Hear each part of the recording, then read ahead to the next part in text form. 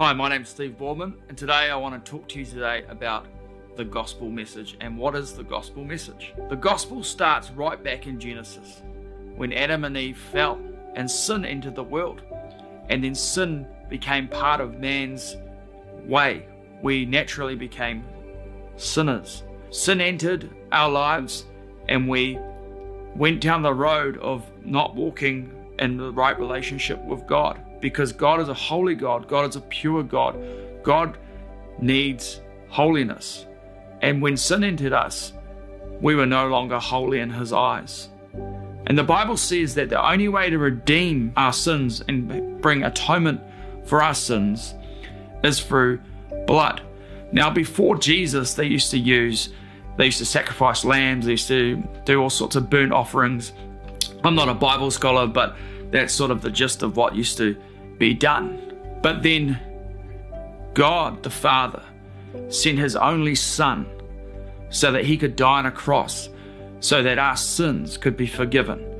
He gave His Son as a free gift so that we could have a relationship with Father, so that we could enter into Father's presence and that we could live for eternity with Him. The Bible says, "For God so loved the world that He gave His only Son, and whosoever believes on Him shall not perish, but have everlasting life."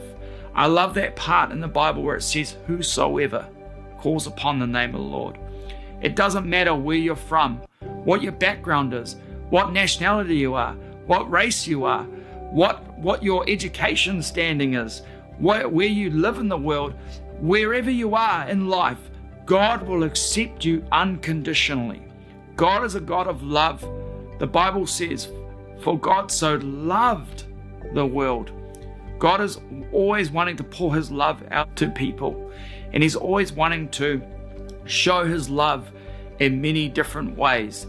And He desires to have a relationship with every single person. He pursues us furiously. He pursues every single lost sheep. The Bible talks about God leaving the 99 to find the one.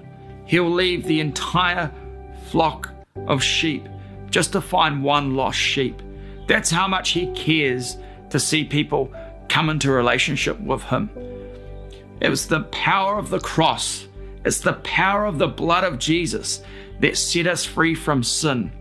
And sin has been totally forgiven, all because of what Jesus did on the cross for us.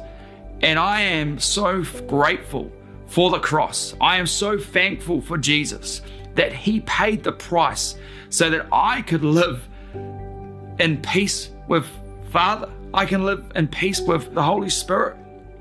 I am so grateful that I have an eternity in heaven because I've accepted Jesus. And today I would love to encourage you, if you've never accepted Jesus, if you've never asked Jesus into your heart, it's really simple.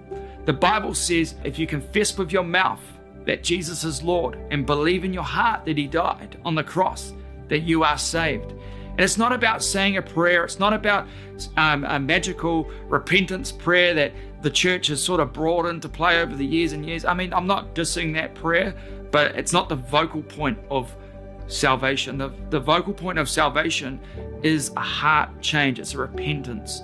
It's a shift of heart saying, yes, God, I am going to live for you.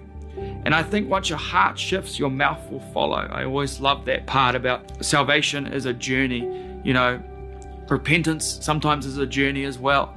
And so I just think it's so important that we just focus on the heart shift.